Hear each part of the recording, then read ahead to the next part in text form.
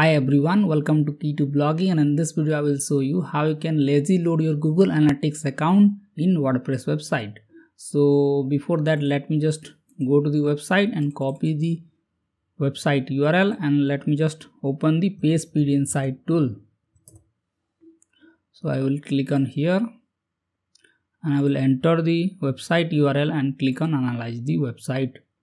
Okay. Now let's scroll down, and as you can see the speed is around 59, and when I scroll down and search for reduce unused JavaScript, it will show a error like Google Analytics. So you can easily fix this and improve your website loading speed by implementing the Lazyload Analytics code.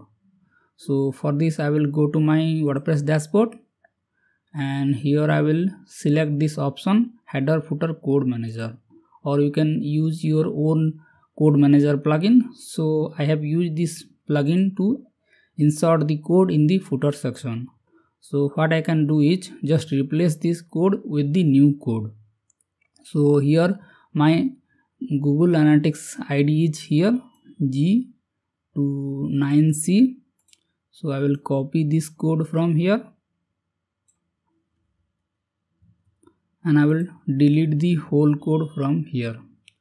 Now I will replace the code with this one. So I will replace the analytics code like this, and again I will replace the analytics code here. Now I will copy all code and I will paste it here.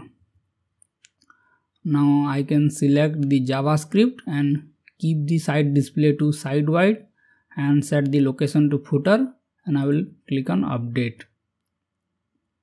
Okay, now our Lazyload Google Analytics ID is added. Let me just refresh this page again, and let me just go to the Page Speed Insight tool, and let me just analyze the page again. Okay, let me just scroll down and search for this option, reduce unused JavaScript, and as you can see the analytics error is gone. So in this way you can lazy load your Google Analytics account and improve your blog loading speed.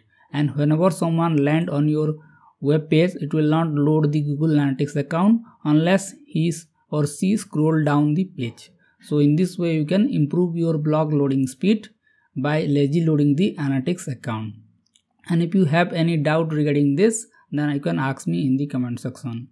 And if this video is helpful to you, then make sure to hit the like button and do subscribe Key to Blogging. Thank you.